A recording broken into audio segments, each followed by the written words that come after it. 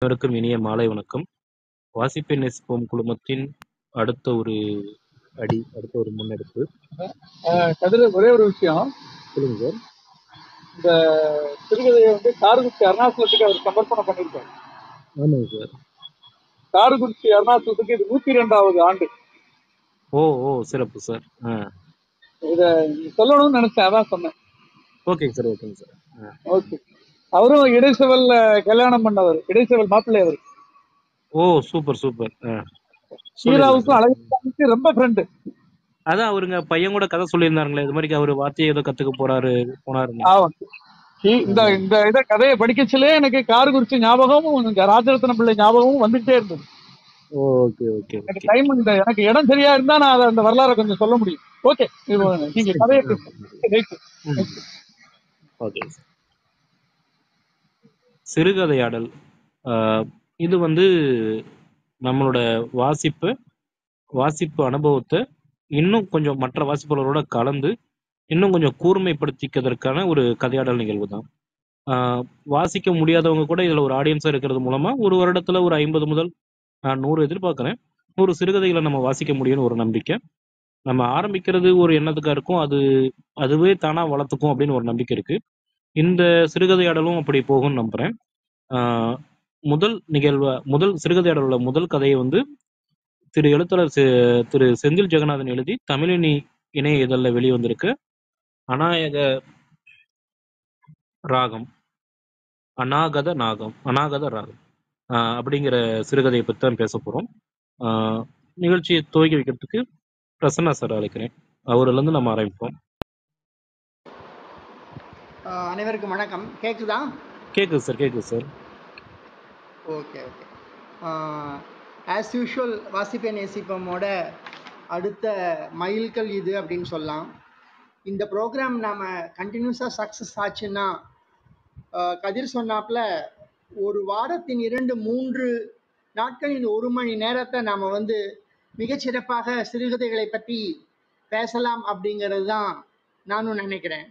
நாவல்களை பற்றி நிறைய பேசினாலும், கட்டுரைகளை பற்றி பேசினாலும், சிறுகதைகளை பற்றி பேசுறதும், அந்த சிறுகதைகளில் அந்த எழுத்தாளர் சொல்லக்கூடிய அந்த நகாசு வேலைகள்னு சொல்லுவாங்க, சின்ன சின்ன சின்ன விஷயங்களை நாம் படிக்கிறப்ப பார்க்க மாட்டோம். பட் அதை பற்றி பேசுகிறப்போ, மற்றவங்க பேசுகிறப்போ அதில் இருக்கிற நல்ல நல்ல அழகியலை நம்மளால் பேச முடியும். ஒரு நாவல் அழகியல்னு பேச ஆரம்பித்தோம்னா அது இழுத்துட்டே போயிடும். பட் சிறுகதையில் ஒரு சிறுகதையில் ஒரு அழகியலை நம்ம நிறைய 1 மணி நேரத்துக்குள்ளே பேச முடியும். இந்த கதை எல்லாருமே படிச்சுட்டு வந்திருக்கோம் அப்படிங்கிற நம்ம கதைக்குள்ளே போக வேண்டாம். பட் புதுசாக இருக்கிறவங்களும் இருக்காங்கங்கிறனால ஒரு சுருக்கமாக நாம் இந்த கதையை பற்றி சொல்லலாம். இந்த கதை அநாகத நாதம் அப்படிங்கிறதே இசையோட சம்மந்தப்பட்டது தான். நாகத நாதம், அநாகத நாதம் அப்படின்னு சொல்கிறாங்க. அநாகத நாதம் அப்படிங்கிறது இயற்கையாக வரக்கூடிய நாதங்களை சொல்கிறது. அந்த கருவிகளை வைத்துக்கொண்டு ஸ்வரங்களை பற்றி இசைப்பது அப்படின்னு சொல்கிறாங்க. செந்தில் ஜெகநாதன் நமக்கு நல்லாவே தெரியும், ஒரு மிகச்சிறந்த எழுத்தாளர். அவருடைய மழைக்கண் அப்படிங்கிற சிறுகதை தொகுப்பு நம்ம வாசிப்பை நேசிப்புல நிறைய பேர் வாசிச்சிருக்காங்க. நிறைய பேர்த்துக்கு அது பிறந்தநாள் விழாவுக்கு புக்காக அனுப்பியிருக்கோம். அந்தளவு நம்ம குரூப்போட ரொம்ப நெருங்கிய எழுத்தாளர் செந்தில் ஜெகநாதன். அவருடைய இந்த கதை ஃபுல்லாகவே நாதஸ்வர கலைஞனோட ஒரு கதை. நாதஸ்வரத்தை கற்றுக்க முடியாமல் அதில் ரொம்ப வெக்ஸ் ஆகி அந்த நாதமே பிடிக்காம போய் அந்த நாதஸ்வரத்தை விற்கக்கூடிய நிலைமைக்கு அதிலிருந்து மீண்டு திரும்பியும் ஒரு நாதஸ்வர கலைஞனாக எப்படி ஆறாங்கிறது தான் கதை. ஆனால் அந்த கதையை அவர் எழுதின விதம் பார்த்தீங்கன்னா, ஒவ்வொரு இடத்துலையும் நாதஸ்வரத்தை கொண்டு வந்துட்டே இருக்கார் அவர். அந்த கதை ஃபுல்லாக நாதஸ்வரத்தோட இசை நம்ம கேட்டே இருக்கு ஆரம்பத்திலிருந்து. ஒரு மார்க்கெட்டில் அந்த இசைக்கல்லன் நிற்கிறான், ஒரு பெண்ணோட ஜடையை பார்க்குறான். அந்த ஜடை அவனுக்கு நாதஸ்வரத்தோட அந்த முன்பகுதி அணைசு அப்படின்னு சொல்கிறாரு. அந்த அணைசுங்கிறது நமக்கு அப்போ தான் தெரியுது, நாதஸ்வரத்தோட முன்பகுதின்னு எனக்கு அப்போ தான் தெரிஞ்சு. உபமேஷங்கிறது தெரிஞ்சிருக்கலாம். அந்த அணைசு இல்லாத ஒரு நாதஸ்வரத்தை போல அவளுடைய தலைமுடி நீண்டு இருந்தது அப்படின்னு சொல்றாப்புல. இப்ப இந்த அணைசு இல்லாத தலைமுடியை சொல்லிட்டாரு. கதையோட இன்னொரு இடத்துல அவன் பஸ்ல எல்லாம் போய் ஏறி இறங்கி கும்பகோணத்துக்கு விற்க போலான்னு போறப்போ அங்க வந்து ஃபுல்லா செம்பருத்தி பூவை பாக்குறாரு. அந்த செம்பருத்தி பூவோட முகம் வந்து நாதசுரத்தோட அணைசு போல இருக்கு அப்படிங்கிறார். அப்போ நாதசுரம் அங்க சொல்லிட்டு அணைசுவை இங்க கொண்டு வந்து செம்பருத்தி போல சொல்றாரு. நான் அநாகதநாதம் இயற்கையா இசைன்னு சொன்னேன் இல்லையா, இந்த செம்பருத்தி பூவுல அவருக்கு வந்து நிறைய செம்பருத்தி பூ இருக்கு. அதெல்லாம் தலையாட்டி இசை வர்றாப்புல அவருக்கு தோணிச்சாமா. அவ்வளவு பூக்களும் சேர்ந்து இசையா எனக்கு தோணிச்சு. அப்போ அவனுக்கு வந்து விற்கலாங்கிற ஐடியா போயிடுது. திரும்பியும் நாதஸ்வரத்தை எடுத்துக்கணும் அப்படின்னு போறாரு. அந்த கதையில நாதஸ்வரம் பஸ்ல கொண்டு போனானா இல்லையாங்கிறதெல்லாம் கதையில தெரியும். ஆனா அந்த கதையில அவர் எழுதிட்டு வர சின்ன சின்ன சின்ன விஷயங்கள் வந்து ரொம்ப அழகா அவர் சொல்லியிருக்காரு. மற்றவங்க வந்து அதை பத்தி நிறைய சொல்லுவீங்கன்னு நினைக்கிறேன். அந்த கதையில அவர் சொல்ற நிறைய விஷயங்கள் வந்து சின்ன சின்ன விஷயங்கள் அழகழகா சொல்றாரு அவர். அவருக்கு வந்து ஒருத்தர் வைத்தின்னு ஒருத்தர் வந்து அந்த தொழில் இதுக்கு நாதஸ்வரம் கத்து தர்றாரு. அப்ப அவரோட அந்த ஆசிரியரோட ராகத்தை சொல்றாரு. ஒரு முறை தேவகாந்தாரி ராகத்தில் வைத்தியின் நாதஸ்வரம் கருப்பு மெழுகுவர்த்தியாய் உருகி கொண்டிருந்தது அப்படிங்கிறாப்ல. இன்னொரு பக்கம் தன்னோட அப்பா வந்து அவரோட அப்பா வந்து ரொம்ப நாதஸ்வர கலைஞர், பேர் வாங்கினவர். ஒரு நாதஸ்வரம் கீழே விழுந்துருது, தூக்கி வீசிடுறாங்க. இவனுக்கு நல்லா வாசிக்கலன்ட்டு அந்த வைத்தி தூக்கி வீசிடுறாரு. அந்த நாதஸ்வரம் கீழே கிடக்கிறப்போ மண்ணொட்டி கீழே கிடந்த நாதஸ்வரத்தை பார்க்கும்போது தன் அப்பாவை யாரோ அடித்து தெருவில் போட்டதை போல தோன்றியது. பதறி ஓடி போய் நாதஸ்வரத்தை கையில் எடுத்து கொண்டான் அப்படின்னு சொல்றாரு. அப்புறம் பஸ்ல ஒரு தடவை போவான். பஸ்ல ஒரு தடவை போறப்போ அந்த மேல இருக்கிற கம்பியை பிடிக்கிறாப்புல.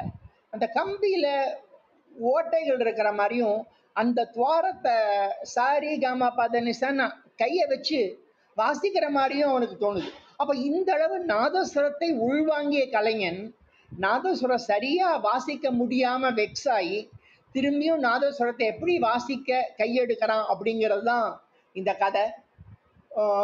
ஒத்தனே பேச முடியாது. இன்னும் நிறைய பேர் இருக்கீங்க, படிச்சுட்டு வந்திருக்கீங்க. நான் மிஸ் பண்ண பாயிண்ட்டையும் மற்றவங்க சொல்லுவீங்க அப்படிங்கிறத கேட்டு விடைபெறுகிறேன். பார்க்கலாம், அடுத்தது பேசலாம் யாராவது. நன்றிங்க சார். அடுத்து பிரியதர்ஷினி நீங்க பேசுறீங்களா? பிரியா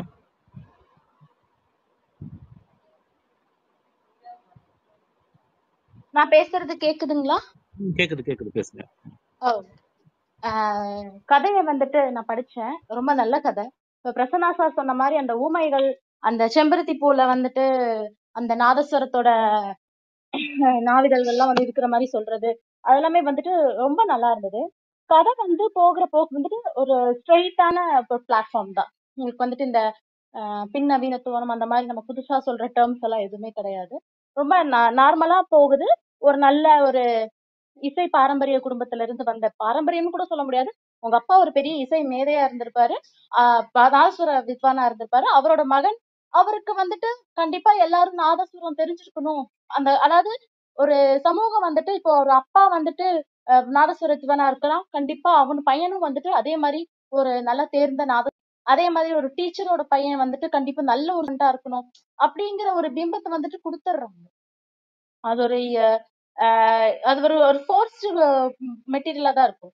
இப்ப அவனுக்கே வந்துட்டு அவனுக்கு எங்கேயோ ஒரு இடத்துல ஒளிஞ்சிருந்து அந்த கடைசியா வந்துட்டு அந்த கலை வந்து கை கொடுத்த மாதிரி கதையை முடிச்சிருப்பாங்க. பட் ஆனா அது ஒரு ஒரு கட்டாயத்தின் பேர்ல அவனோட மன உளைச்சலுக்கு ஆளாகி அந்த ஹோட்டல்ல அவன் சர்வரா வேலை செய்யும் போதெல்லாம் பாத்தீங்கன்னா அவனுக்கு என்ன சொல்றதுன்னா அந்த கோயில்ல வாசிக்கிற நாதஸ்வரத்தெல்லாம் கேட்டு மயக்க போட்டு கீழே விழுந்துருவான். இது ஒரு கட்டாயத்தினால வந்துட்டு நடக்குது. பட் ஆனா அவனுக்கு உள்ளூர ஆசை இருக்கு, ஆகணும்ன்ற எண்ணம் இருக்கு. பட் ஒரு ஃபர்ஸ்ட் லேயர் செகண்ட் லேயர்ல வந்துட்டு ஓகே தெரிஞ்சிருது இவனுக்கு வந்துட்டு இதுல அவ்வளவா பிடிப்பு இல்ல. முதல்ல ஒரு வாத்தியார்ட்ட போவாங்க, அந்த வாத்தியாரை பத்தி அவங்க எக்ஸ்பிளைன் பண்ணும்போது பாத்தீங்கன்னா அடிச்சு பெரம்பால அடிச்சு சொல்லி கொடுத்து இத மனசுல மனப்பாடம் பண்ணி வைக்கிற மாதிரியான ஒரு ஆசிரியர் கிடையாது. அந்த ஞானம் இருக்கா இல்லையான்னு பாப்பாங்க. பார்த்த உடனே ஓகே இருக்கு அப்படின்னா மேற்கொண்டு கொடுப்பாங்க. இல்லைன்னா இவனுக்கு வந்து அது இருக்காது, அவங்க சைலண்டா வந்து அவங்க அம்மா கூப்பிட்டு சொல்லிடுவாங்க, இல்லப்பா உங்க பையனுக்கு வந்துட்டு இது கத்துக்கிறதுக்கு ஞானம் இல்ல, அவனுக்கு வேற என்ன இன்ட்ரெஸ்டோ அதுல விட்டுடுங்க அப்படிம்பாங்க.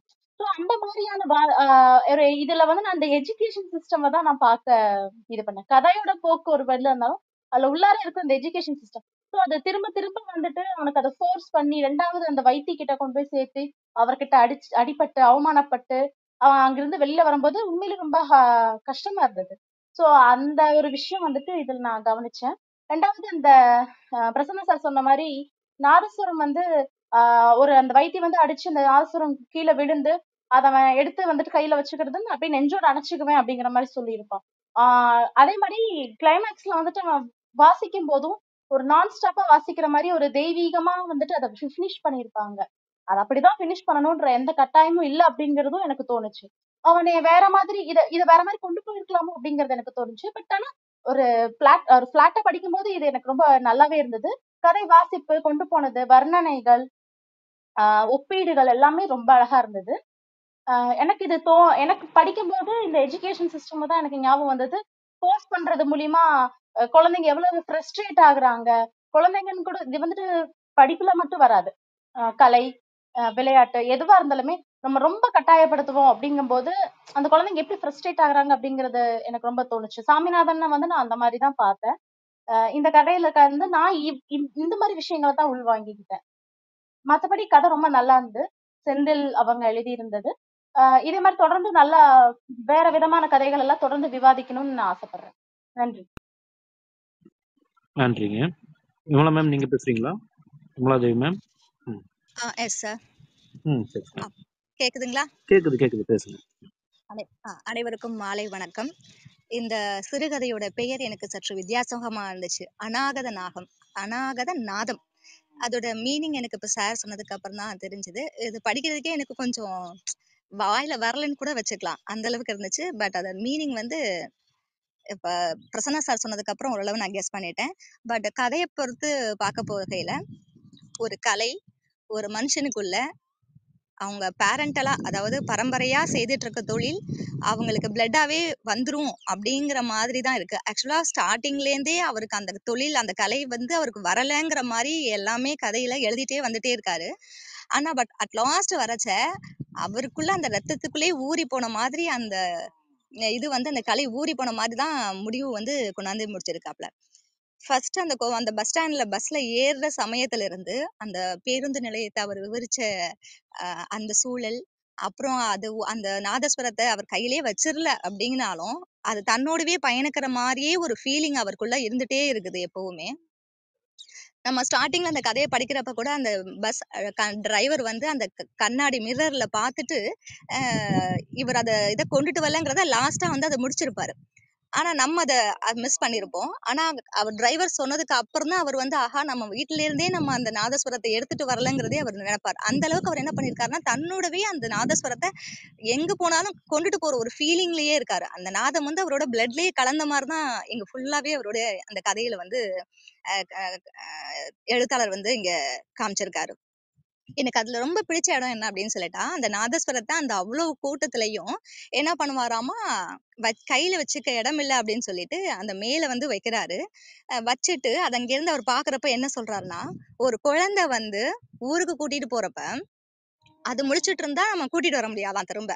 அப்ப அது தூங்கும் போதே அதை கூட்டிட்டு போயிடணும், திரும்ப ஊருக்கு நம்ம அழைச்சிட்டு போறோம், அதுக்கு தெரியாமையே அழைச்சிட்டு போயிடணும் அப்படிங்கிறது மாதிரி போர்வையை போத்தி தூங்கிக்கிட்டு இருக்க அந்த நாதஸ்வரத்தை அதுக்கு தெரியாமயே கொண்டு போய் விற்க போறாருன்னு ஒரு சின்ன கற்பனை இங்க கொடுத்திருந்தது எனக்கு ரொம்ப பிடிச்சிருந்துச்சு. ரசிச்சு படிச்சேன் அந்த வரிய. அதே போல ஒவ்வொரு இடத்துலயும் ஒரு செம்பருத்தி பூ, அப்புறம் பிரசன்னா சார் சொன்ன மாதிரி ஒரு பெண்ணோட ஜடை, ஊதுகுழல் பிள்ளைங்க வச்சுக்கிட்டு விளையாடுறது எல்லாமே அவருடைய பாக்குறது கேட்கறது அந்த ஓசை எல்லாமே அவர் வந்து அந்த நாதஸ்வரத்தோடய ஒன்றி போனதுனாலதான் என்னவோ அவருக்கு அந்த இசை மேல ஆர்வம் இருந்திருக்கு, அவருக்கு இருக்கு. ஆனா மத்தவங்க அவங்க அம்மா வந்து என்ன பண்ணிருக்காங்கன்னா அவங்களை ஃபோர்ஸ் பண்ணிருக்காங்க. அப்பா இப்படி இருந்திருக்காரு, இந்த பரம்பரையில நீ வந்திருக்க, சோ நீயும் கண்டிப்பா இதுல வந்து நீ ஷைன் பண்ணணும்னு சொல்லிட்டு எல்லாருமே ஃபோர்ஸ் பண்றாங்க. அவர் மிஸ்டேக் பண்ணா கூட கொண்டு போய் கொடுக்குற டீச்சர்ஸ் எல்லாம் என்ன பண்றாங்க, இப்ப ஏற்பட்ட ஒரு தந்தையோட பையனா நீ இப்படி எல்லாம் மிஸ்டேக் பண்றேன்னு சொல்லும் போது அவருக்குள்ள ஒரு நமக்கு வரலையோ அப்படிங்கிற ஒரு உணர்வு தான் அவருக்குள்ள இருந்திருக்குது. சோ அதுதான் அவர் நெகட்டிவ் கமெண்ட்ஸ் எல்லாம் சேர்ந்து அவர் வந்து இல்ல நமக்கு இது ஒத்து வராதுங்கிற மாதிரி இதை எடுத்துக்கொண்டு போய் நம்ம வந்து சேல் பண்ணிடுவோம், கும்பகோணத்துல விற்றுடுவோம் அப்படின்னு நினைச்சிருக்காரு. ஆனா அதையும் மீறி அவர் ரத்தத்துக்குள்ள அது இருந்ததுனால அந்த இசை வந்து கடைசியில் அவர் அந்த வீட்டுக்குள்ள வந்து அந்த அத திரும்ப தொலைஞ்சு போகல, நம்மள கைவிட்டு போகல அந்த நாதஸ்வரம். நம்ம தந்தையோடது, நம்ம தந்தை கையில விளையாடினது. ஒவ்வொரு துளையிலையும் தன் தந்தையோட ஸ்பரிசம் வந்து அந்த ரேகை, விரல் ரேகையெல்லாம் பதிஞ்சிருக்குன்னு அவர் சொல்லுவாரு. அது எனக்கு ரொம்ப பிடிச்சிருந்துச்சு. தனக்கும் தன் தந்தைக்கும் அந்த இசைக்குமான அந்த உறவை வந்து அழகா ஆசிரியர் கொண்டு போயிருக்காரு. அதே போல நாதஸ்வரம் பத்தி தெரியாத இந்த என்னமோ சொன்னாங்களே, ஏதோ ஒரு வேர்ட் கூட சொன்னாங்க. அதோட அனசு அந்த காற்று ஊதுறது, அதெல்லாம் சொல்லும்போது அதை பத்தின தகவலும் எனக்கு புதுமையாக இருந்தது.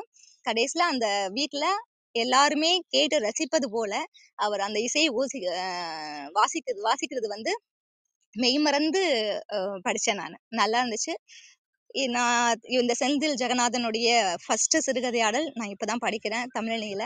நல்லா இருக்கு. இதே போல நம்ம குழுமத்துல நிறைய சிறுகதையாடல் நடக்க வேண்டும் என்பது என்னுடைய ஆசை.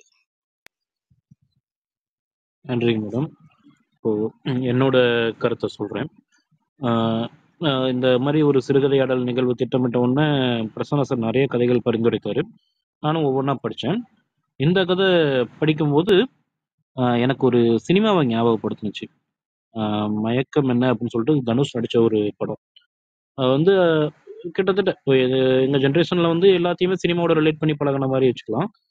அதில் வந்து அவன் ஃபோட்டோகிராஃபி அவனுக்கு ரொம்ப பிடிக்கும். அவன் வந்து ஃபோட்டோகிராஃபர் ஆகணுங்கிறது வெறி, அதுக்காக இப்போ முயற்சி பண்ணிட்டு இருப்பான். ஆனால் அப்படி ஒன்றும் உங்ககிட்ட டேலண்ட் இல்லை அப்படிங்கிற மாதிரி ஒரு அவமானம் வந்துக்கிட்டே இருக்கும். ஆனால் என்ன, அவனுக்கு அதுதான் பிடிக்கும். வருதோ வரலையோ பிடிச்சதை பண்ணுவோன்னு சொல்லிட்டு பண்ணிட்டு இருப்பான். இந்த கதையில வந்து பார்த்தீங்கன்னா, இப்போ ஒரு வித்வானோட பையனை கொண்டு போய் விட்டுறாங்க. இது வந்து எந்த காலத்து படம் அப்படிங்கிற எந்த காலத்து கதை அப்படிங்கிற மாதிரிலாம் இவர் இது பண்ணல. அதனால வந்து மேபி இந்த இப்ப இருக்க கல்வி சிஸ்டத்துக்கு முன்னாடி நடக்கிற கதையா கூட இருக்கலாம். ஏன்னா காரக்குறிச்சி இவர் அருணாச்சலத்துக்கு இது பண்ணும்போது அந்த பீரியடுங்கிறது 100 வருஷத்துக்கு முன்னாடி அப்போதான் கூட இருக்கலாம். அதை விட்டுட்டு பார்க்கும்போது குருகுல கலைகள் எப்பவுமே இந்த குருகுல பாணியில தான் கற்றுக் கொடுப்பாங்க. இயற்கையாவே வந்து மேதையா சொல்லாமே சொல்லி கொடுத்தோன்னே கப்புன்னு பிடிச்சிக்கிற மாதிரி இருக்க ஸ்டூடெண்ட்ஸுக்கு கிடைக்கிற மரியாதை வேற மாதிரி இருக்கும். பயிற்சியில மேதமையை வளர்த்துக்கிறவங்களுக்கு இந்த மாதிரி அடி அவமானம் எல்லாம் வாங்கி வாங்கி தான் கத்துப்பாங்க. இந்த கதையில ஒரு அடி வாங்கி அவமானப்பட்டு இது பண்ணது கூட எனக்கு பெருசா இல்லை. ரொம்ப பிராக்டிஸ் பண்ணி கத்துக்கிட்ட ஒரு விஷயம் வாசிக்கணும்னு ஆரம்பிக்கும் போது டப்புன்னு கருப்பு திரை போட்டு மூடின மாதிரி எல்லாமே. இந்த கர்ணனுக்கு ஒரு சாபம் இருக்குன்னு சொல்லுவாங்களே, கத்துக்கிட்ட வித்தெல்லாம் உனக்கு மறந்துடும் அப்படிங்கிற மாதிரி இவரு அவ்வளோ அத்தனை ராகங்களும் டப்புன்னு மறந்துடும், இல்ல சுதி மாறிடும், இல்ல வாசிச்சுட்டு இருக்கிறதுக்கு சம்மந்தம் இல்லாம வேற எது போயிடுவாரு. அப்போ வந்து அப்போ அதுக்கப்புறம் கிடைக்கிற அவமானம்லாம் இருக்கட்டும், நினைச்சத வாசிக்க முடியல அப்படிங்கிறது எந்த மாதிரி ஒரு இருக்கும். நம்ம ஒன்றும் மேதைகள் இல்லை, நம்மளால புரிஞ்சுக்க முடியல. சும்மா யோசிச்சு பார்ப்போமே, படிச்சுட்டு போறோம், எக்ஸாம்ல மறந்துடும். இப்போ நமக்கு எல்லாருக்கும் அந்த ஒரு சூழல் இருக்குன்னு தெரியல, ஏதோ 1-2 ஃபார்முலா நம்ம மறந்துருப்போம், மொத்தமாவே மறந்துடுது அப்படின்னா நமக்கு எப்படி இருந்திருக்கும்? அந்த ஒரு சூழல்ல தான் இருக்காப்பு. ஓகே, இது வரவே வராது, தூக்கி போட்டு போயிடலாம் அப்படின்னா இல்ல, அவருக்கு மனசு முழுக்க அதே தான் யோசிச்சுட்டு இருக்கு. அப்படி யோசிக்கிறதுனா கொஞ்சம் ஒவ்வொரு சின்ன சின்ன சின்ன சின்ன பாயிண்டா சொல்லிட்டே வந்து ஒரு பாயிண்ட் பாருங்க. சின்ன பசங்க ஊதுகுழல் வச்சிருந்தா கூட நமக்கு அதே மாதிரி தெரியுது, கோயில் சத்தம் அப்படி கேட்குது. அந்த பஸ்ஸில் கம்பியை பிடிச்சி தன்னை மீறி வாசிக்கிறது, அந்த மனநிலையெல்லாம் தாண்டி அந்த செம்பருத்தி பூ சொன்னார் பார்த்தீங்களா, அது ரொம்ப அற்புதமான ஒரு காட்சி. ஒவ்வொரு பூவுலேருந்தும் வாசம் வரும். அந்த வாசத்துக்கு பதிலாக நாதஸ்வர ஓசை வர்றதா இருந்தா ஒவ்வொரு பூவும் ஆடும்போது எப்படி இருக்கும்? அப்போ நூற்றுக்கணக்கான பூக்கள் இருக்க ஒரு தோட்டத்தில் அத்தனை பூக்களும் பூக்கும்போது ஆடும்போது வர்ற ஓசை கிட்டத்தட்ட ஒரு சிம்பொனி மாதிரி இருக்கும் இல்லைங்களா? அந்த மாதிரி இந்த ஒரு நாதஸ்வர இதுல இருந்து விலகி போன ஒருத்தனுக்கு அந்த மாதிரி ஒரு ஓசையை கேட்கறது, நான் அதாவது இந்த சீன் எப்போ வரும்னா ஒரு நாதஸ்வரத்தை தொலைச்சிட்டு தான் நினைச்சிட்டு இருக்கப்போ வரும். நாதஸ்வரம் வீட்டுல இருக்கும்போதே, ஹோட்டல்ல இருக்கும்போதே கோயில்ல வாசிக்கிற சத்தம் கேட்டாலே மயங்கி விழக்கூடிய ஒரு நபர், அவருக்கு வந்து இத்தனை நூத்துக்கணக்கான நாதஸ்வரங்கள் சேர்ந்து இசைக்கிற மாதிரி இருந்தா அவர் உள்ளுக்குள்ள என்ன பண்ணும்? அந்த ஒரு பாயிண்ட்ல திருப்பி எப்படியாவது அந்த நாதஸ்வரத்தை எடுத்துடணும் அப்படின்னு சொல்லிட்டு கிளம்பி போய் பஸ்ல போய் கேட்பாரு பார்த்தீங்களா?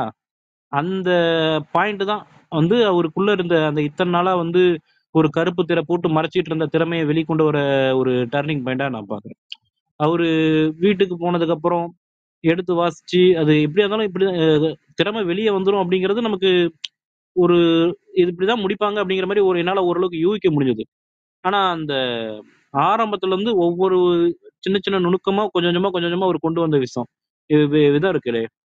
ஆஹ் இவர் பிறந்தப்போ அவங்க அப்பா சந்தோஷத்துல தோடி ராகம் எடுத்து வாசிச்சாரு அப்படின்னு சொல்லியிருப்பாங்க. ஆஹ் தோடி ராகத்தை சந்தோஷமா ஒரு திவ்யமா வாசிக்கிறப்போ அவருக்கு வாசிக்க வரலங்கும் போது தூங்கும் போது அதே தோடி ராகத்துல யாரோ அழுவுற மாதிரி இருக்கும் அப்படின்னு சொல்லியிருப்பாங்க.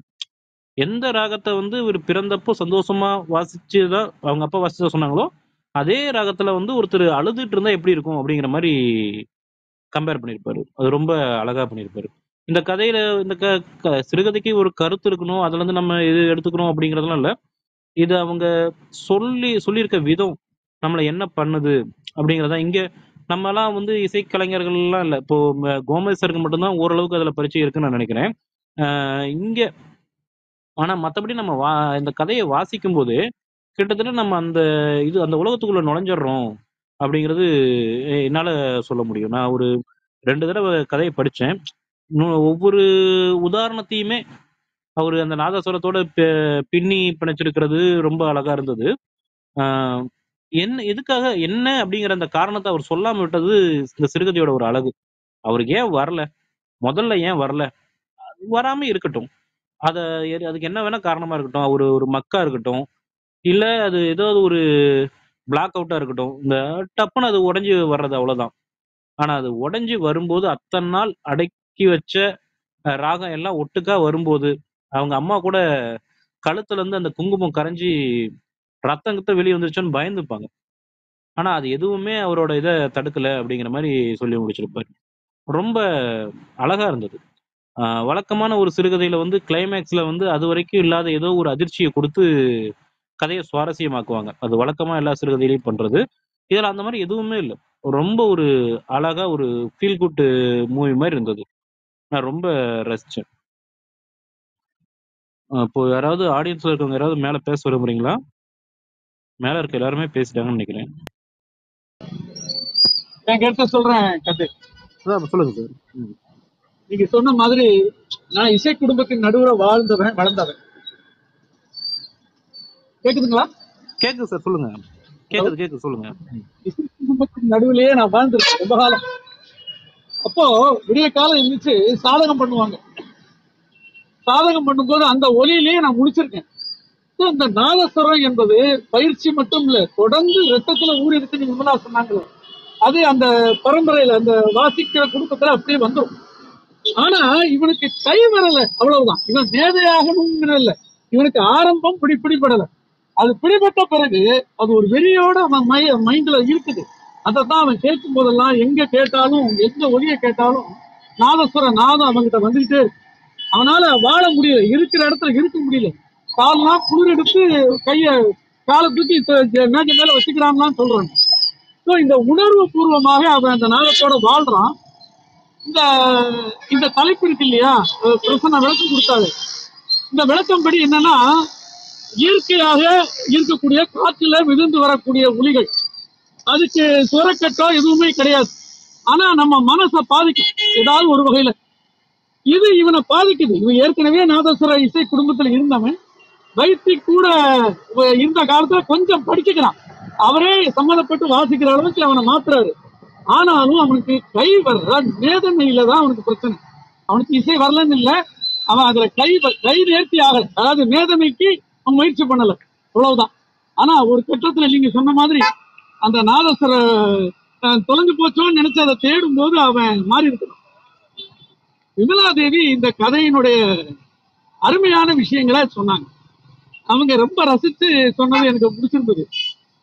அந்த கதையை அதுக்கு மேல உள்வாங்க முடியாது, அவ்வளவு அழகா உள்வாங்கி அதை நமக்கு சொன்னாங்க. விமலா தேவி ரசித்ததை நான் ரொம்ப ரசித்தேன். அடுத்தது பிரியதர்ஷினி கிளைமாக்ஸை பத்தி பேசினாங்க. இந்த கதைக்கு இந்த கிளைமாக்ஸ் இல்லாம வேற கூட இருக்கலாம், ஆனா அது செயற்கையா இருக்கும். இதுக்கு இந்த கிளைமாக்ஸ் தான் சரி. ஏன்னா இசை குடும்பத்துல உள்ளவங்களே எனக்கு நல்லா தெரியும். ஆரம்பத்துல அவங்க இசை கத்துக்கும் போது ரொம்ப சங்கடமா இருக்கும். சில சமயங்கள்ல இது வேற வழி இல்ல, நீ இதுல இருக்க வேண்டாம், நீ போயிடலாம் அப்படின்னு சொல்லக்கூடிய கலைஞர்கள் பின்னால மீண்டு வந்து வாய்ச்சிருக்கிறத நான் பார்த்திருக்கேன். ஏன்னா இந்த மாதிரி ஒரு தொடர்ச்சி, இசை தொடர்ச்சியில் அவங்க வாழ்ந்துட்டு இருக்காங்க. அவங்க குடும்பம், அவங்க சுற்று வட்டாரம் எல்லாமே அந்த கலைஞர்களா இருக்கிறதுனால அவங்க எந்த நேரத்திலையும் மீள முடியுங்கிறது அந்த கதையோட கிளைமாக்ஸ். அது ரொம்ப நல்லா இருக்கு. எனக்கு ரொம்ப பிடிச்சிருந்த கதையில ஒண்ணு இது. இன்னைக்கு வாசிக்கல, நானும் பிரசன்னாவும் ஒரு 3-4 மாத காலத்துக்கு முன்னாலே இந்த கதை வெளிவந்த பகுதியிலே வாசித்தோம். அப்பவே உரையாடி இருக்கோம். மிக அருமையான கதை. நீங்க நல்லா அருமையாக பேசுனீங்க எல்லாரும். சந்தோஷம். நான் பிரயாணத்துல இருந்து பேசுறேன். உங்களுக்கு எவ்வளவு தூரம் கேட்டதுன்னு தெரியல.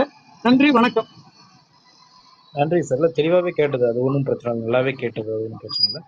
இப்போ ஆடியன்ஸ்ல இப்போ கீழே இருக்க யாராவது பேச விரும்புறீங்களா? மிகவே இருக்கீங்க.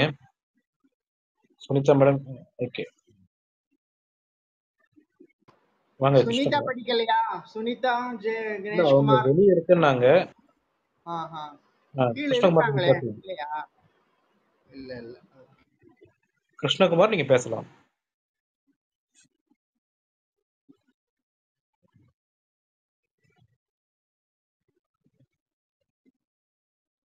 கிருஷ்ணகுமாருக்கு லைன் கட் ஆயிடுச்சு. சுனிதா மேடம் நீங்க பேசுங்க.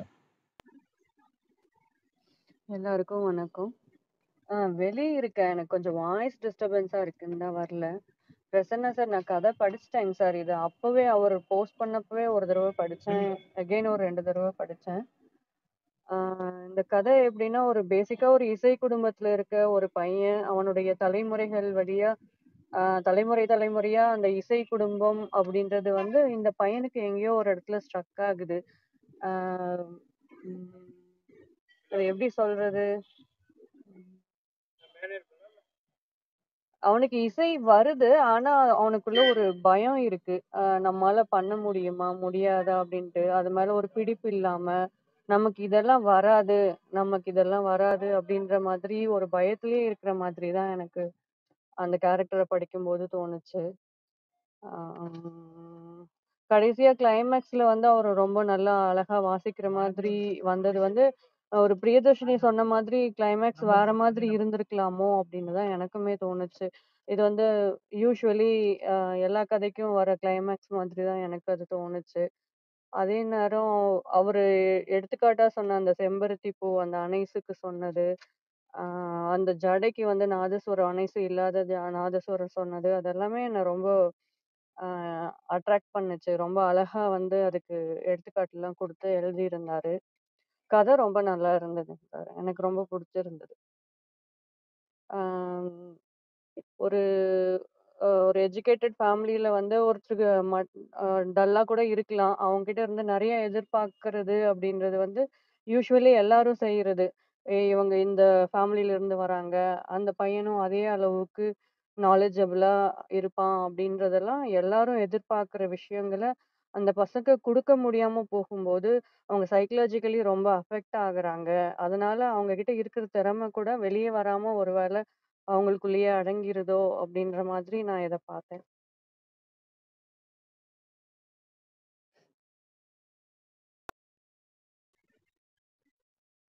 ஓகே மேடம், நன்றி மேடம். Okay sir. ஓகே, அடுத்து கிருஷ்ணகுமார் சார், நீங்க பேசுறோம்னா பேசுங்க. வணக்கம், கேக்குதுங்களா? கேக்குது, பேசுங்க. ஓகே. இந்த அநாகத நாதம்ங்கிறது இயற்கையா வர்றது அப்படின்றதா? நான் கொஞ்சம் தாமதமா வந்தேங்கிறதுனால அதோட அர்த்தம் எனக்கு தெரியல ஃபர்ஸ்ட். பேசுங்க. ஹலோ. அநாகத நாதம்ங்கிறது நான் முதல்ல சொன்ன முன்னாடி போடுறதுனால அது இயற்கைக்கு மாறான ராகம்ங்கிறது அர்த்தம். Okay okay. எனக்கு இந்த கதை ரொம்ப பிடிச்சிருந்துச்சு. என்ன அப்படின்னாக்கா, இந்த நாதஸ்வரம் பத்தி அவங்க சொல்ற அந்த அனைசு அப்படிங்கிற ஒரு வார்த்தை ஃபர்ஸ்ட் ஒரு ஒரு பெண்ணோட ஜடையோட ஒப்பீடு பண்றாரு அவரு. அப்ப எனக்கு அது புரியல, என்னடா இது அனைசுன்னு ஒரு வார்த்தை வருது அப்படின்னு சொல்லி. சரி, தமிழ் அகராதி ஏதாவது தேடி பார்க்கலாம் அப்படின்னு நினைச்சேன். சரி, அதுக்கு முன்னாடி சரி படிச்சுட்டு பார்க்கலாம் அப்படின்ட்டு. அதன் பிறகு உள்ள போக போக அவர் திரும்ப அந்த வார்த்தை திரும்ப ஒரு இடத்துல வந்தது. அப்பதான் அது தெரிஞ்சுது. அந்த நாதஸ்வரத்துக்கு முன்னாடி இருக்க அந்த ஒரு வளையம் மாதிரி ஒன்று இருக்கும், அதுதான் நினைக்கிறேன். கரெக்டுங்க, அதுதான் என்னோட யூகம். ஸோ அதே மாதிரி அந்த நம்ம வந்து அதை வச்சு ஊதுறதை வந்து பிபின்னு சொல்லுவோம் நார்மலாக. ஸோ அது வந்து சீவாளி அப்படின்னு சொல்லியிருந்தாங்க. இந்த மாதிரி சில வார்த்தைகள் வந்து தெரிஞ்சுக்கிறதுக்கு ஒரு நல்லா இருந்துச்சு. புதிய ஒரு வார்த்தைகள், சில வார்த்தைகள் தெரிஞ்சுக்க முடிஞ்சிச்சு. அதே மாதிரி இந்த ராகங்கள் எல்லாம் சொல்லியிருந்தாங்க. தோடி ராகமாக இருக்கட்டும், அந்த மாதிரி நிறைய ராகங்கள் பற்றி பேசியிருந்தாங்க. அது எனக்கு நல்லா இருந்தது. அதே மாதிரி ஒப்பீடுகள், இந்த செம்பருத்தி எல்லாருமே சொல்லிட்டாங்க. அது எல்லாமே ஒரு இடத்துல சொல்லுவார், ஒத்தடி பாதையில் ஓட்ட தெரியாதவன் சைக்கிள் ஓட்டுற மாதிரி அப்படின்ட்டு. ஸோ அது கிராமத்துலேருந்து வந்தவங்க அந்த வரப்பு மேலெலாம் சைக்கிள் ஓட்டுவோம். ஸோ அந்த கம்பேரிசன் பண்ணுற மாதிரி இருந்துச்சு எனக்கு. அப்புறம் அந்த வைத்தி அவருக்கு வந்து சேவை பண்ணுறதெல்லாம் இந்த படத்தோட ஒரு சேர்த்து பார்க்குற மாதிரி இருந்துச்சு. எப்போவுமே பிரியதர்ஷினி மேடம் சொன்ன மாதிரி வாத்தியார் பிள்ளை மக்கு அப்படிங்கிற மாதிரி தான் எல்லாருமே அப்படியே தான் கொண்டு வந்துக்கிட்டே இருக்கிறாங்க. ஸோ அதனால எல்லாரும் சொன்ன மாதிரி அவருக்கும் வந்து அந்த ப்ரெஷர் எவ்வளோ இருந்திருக்கும், எவ்வளோ அவர் வந்து அதை கடந்து வந்திருப்பாரு அப்படிங்கிறப்போ சிலதெல்லாம் அந்த கதை படிக்கும் போதே யூகிக்க முடிஞ்சிச்சு. இப்படி தான் இருக்கும், அடுத்தடுத்து இந்த மாதிரி தான் வரும், இந்த கிளைமேக்ஸ் இப்படி தான் இருக்கும் அப்படிங்கிற மாதிரி யூகிக்க முடிஞ்சுது. அதே மாதிரி தான் கதை ட்ராவலும் ஆச்சு. எனக்கும் ரொம்ப பிடிச்சிருந்துச்சு, நல்லா இருந்துச்சுங்க. நிறைய வார்த்தைகள் கற்றுக்கிறதுக்கான ஒரு தளமாக இருந்துச்சு இந்த கதையின் மூலமாக. கதிர், உங்களுக்கும் நன்றி. ஏன்னா நிறைய முன்னெடுப்புகள் கொண்டு வரீங்க இந்த மாதிரி வித்தியாசமாக. ஸோ எங்களை போல புதுசாக வந்தவங்களுக்கு நிறைய உங்க கூட ட்ராவல் பண்ணுறதுல ரொம்ப ஹாப்பியாக இருக்குது. அது மாதிரி நிறைய பேர் இருக்கிறாங்க, கோமதி சாராக இருக்கட்டும், எல்லாரும் நேரில் பார்க்கணுன்ற ஒரு ஆர்வம் இருக்குது. ஆனால் எப்போன்றது தான் வாய்ப்பு தெரியல. நன்றி, அனைவருக்கும் நன்றி. அதே மாதிரி இந்த ஒளி நாடகம் கேட்டுருக்கேன், விமலா தேவி மேடம் அவங்களோட குரல் இன்னும் சூப்பராக இருக்குது. அது கேட்டுட்டு அடுத்து பதிவிடுறேன். நன்றிங்க. அமீத், அடுத்து நீங்கள் பேசலாம். வணக்கம், அனைவரும் நலமா? நான் முதல்ல மன்னிப்பு கேட்டுக்கிறேன். இந்த ஃபுல்லாக இந்த நான் கதையை ஃபுல்லாக படித்து முடிக்கல. கிட்டத்தட்ட ஆக்சுவலி 13 பேஜ் என் வேர்டில் வந்துச்சு. அது 5 பேஜ் தான் படித்தேன். ஆனால் படித்த வரைக்கும் உண்மையிலேயே நல்ல ஆர்வமாக இருந்துச்சு. அதுக்கப்புறம் ஒரு அவசரமாக வேலை வந்துடுச்சு. ஸோ அதெல்லாம் கிளம்பி போயிட்டேன். நான் படித்த வரைக்கும் விமலாதேவி மேடம் சொன்ன மாதிரி அந்த குழந்தை மாதிரி தூங்கிட்டு இருக்குன்னு சொல்லி சொன்னாங்களே, அது ரொம்ப பிடிச்சிருந்துச்சு எனக்கு. மேலே வைக்கப்பட்டிருந்த நாதஸ்வர உரையை பார்க்கும்போது இழுத்து போர்த்தி கொண்டு தூங்குவது மாதிரி நடிக்கும் குழந்தையை போல் இருந்தது. அது ஓகே, அது வந்து ஒரு ஓமை ஓகே. ஆனால் அது அதுக்கப்புறம் அது ரிலேட் பண்ணுறாரு பாருங்க. விடுமுறைக்கு வந்த குழந்தை விழித்து கொண்டிருக்கும் போது ஊருக்கு போக மறுக்கும் என்பதால் உறங்கும் போது அழைத்து செல்லப்படுகிறது என்ற ஒரு எண்ணமும் வந்து அதனை துணுக்க செய்தது. நமக்கு அது புரிஞ்சிருது, அவன் வந்து விருப்பம் இல்லாமல் அதை விற்க போகிறான் அப்படிங்கிறது நமக்கு புரிஞ்சிருது இல்லையா? அது எனக்கு ரொம்ப பிடிச்சிருந்துச்சி. அது மாதிரி அவங்க சொல்லும்போது அந்த அனைசுங்கிற வார்த்தை அதுவும் நம்மளுக்கு கவனிக்க வச்சுது. அப்புறம் இன்னும் ஃபுல்லாக படிக்கலை. இப்போ நீங்கள் சொல்லும்போது அந்த கதை புரிஞ்சிருச்சு. பட் ஆனால் ஆரம்பத்தில் படிக்கும்போது நல்லா இருந்துச்சு. சரி, இதை மிஸ் பண்ணிடக்கூடாதுன்னு நினச்சா அதுக்கெல்லாம் எப்படி 6 மணி ஆச்சுட்டே புரிய முடியல, டக்குன்னு ஆகிடுச்சு டைம். சரி, கதை கேட்குறதையாவது பண்ணிக்கலாம் அப்படிங்கிறதுக்காக தான் வந்து குரூப்பில் வந்து சேர்ந்துட்டு டக்குன்னு. அது மட்டும் தான் சொல்கிறதுக்கு இருந்தேன். தேங்க்ஸ். ஓகே, கதையை வாசிச்சிருங்க. மோட்சகர்ணி மேம், நீங்கள் கண்டிப்பாக.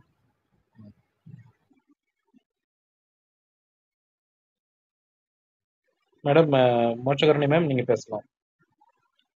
ஓகே,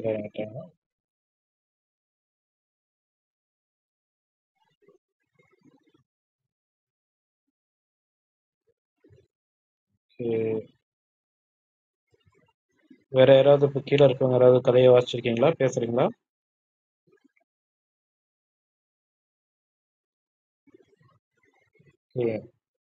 ஒரு சிறுகதைக்கு வந்து இந்த குறைந்தபட்ச நேரமே போதுமானதுங்கிறது நான் யோசிச்சது தான்.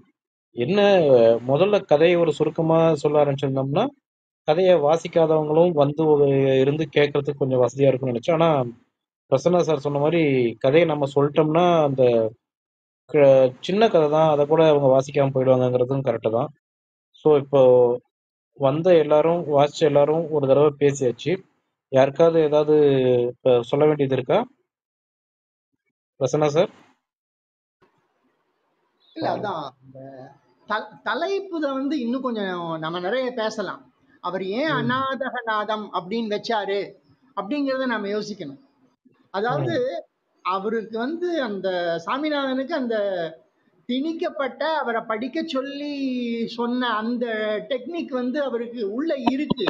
ஆனா அது ஏறல அவருக்கு.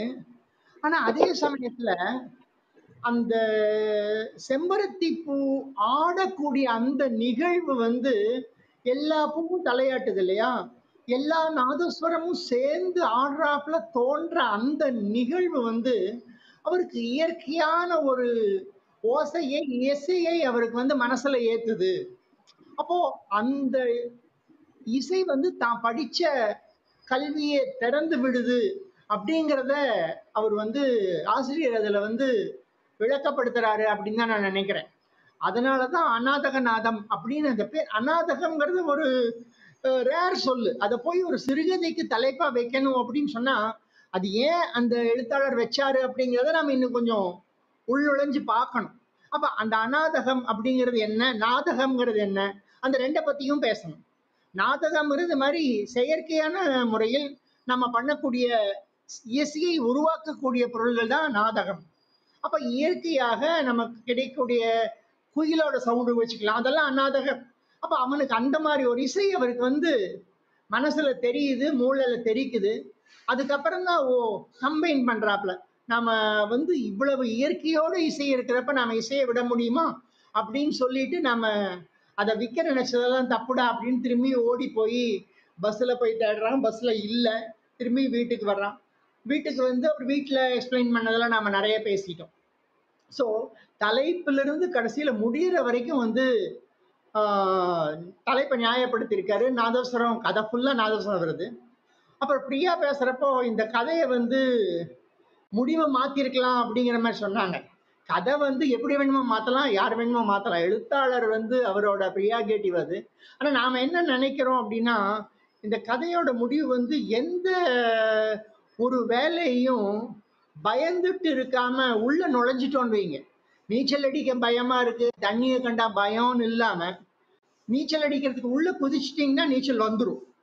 அது போல அவனுக்கு வந்து நாம என்ன இயற்கையா இசை வந்ததுன்னு நாம வந்து தலைப்பை கற்பிதத்தை நியாயப்படுத்தினாலும் அவனோட தைரியம் அங்க வந்துடுது. என்ன நாதஸ்வரத்தை நாம தான் வாசிச்சு பார்த்துடலாமே அப்படிங்கிற ஒரு தைரியத்துல உள்ள நுழைஞ்சிடுறாரு. வாசிக்க ஆரம்பிக்கிறாரு. வாசிக்க வாசிக்க வாசிக்க அந்த நாதஸ்வரம் நாத பிரபாகம் எடுக்குது அப்படின்னு சொல்லி ஒரு பாசிட்டிவா தான் அந்த கதையை அவர் முடிச்சிருக்காரு. பிரசன்னா இல்ல அவரு வாசிக்கிறாரு. பட் இப்பவும் அவரை கொண்டு போய் ஒரு கூட்டத்துல வாசிக்க சொன்னா தடுமாறுவார். அதாவது அவர் வந்து ஒரு தொழில்முறை கலைஞனா உருவாகவே இல்லை, உருவாகல. ஆனா என்ன, அதுதான் கதை, இதுதான் கிளைமாக்ஸ். இதைதான் புரிஞ்சுக்கணும். அவர் ஒரு தொழில்முறை கலைஞன் அல்ல, அதான் முக்கியமான விஷயம். ஆனா அவர் வந்து பக்கத்துல வீட்டுல இருக்கிறவங்கள வந்து பார்க்க ஆரம்பிச்சிடுறாங்க அவர் வாசிக்கிறத. அப்ப வந்து அவருக்கு எந்த விதமான தடங்களும் வர்றதில்லைங்கிறப்போ is becoming to become a musician அப்படிங்கிறத எழுத்தாளர் சொல்லிடுறாருன்னு தான் நான் நினைக்கிறேன். சார் நான் கொஞ்சம் பேசலாமா? பேசுங்க சார். அந்த நீங்க சொன்னது எனக்கு புரிஞ்சுது. இப்ப கதிர் வந்துட்டு கூட மயக்கம் என்ன படத்தை வந்து ரிலேட் பண்ணி பார்த்தாரு அப்படின்னு சொல்லி சொன்னாங்க. மயக்கம் என்ன படத்தை எனக்கு ரிலேட் பண்ண முடியல இந்த படத்தோட. இதோட ஒருவேளை அவங்க படிச்ச அந்த பாறை வேற மாதிரி இருந்திருக்கலாம். ஆனா இதுல வந்து பாத்தீங்கன்னா உங்களுக்கு ஆரம்பத்துல இருந்து அந்த வாசிக்கிறதுல வந்துட்டு தடங்களா பயத்தாலதான் வாசிக்காம இருந்தாங்கிற மாதிரி கொண்டு போன மாதிரி எனக்கு தெரியல.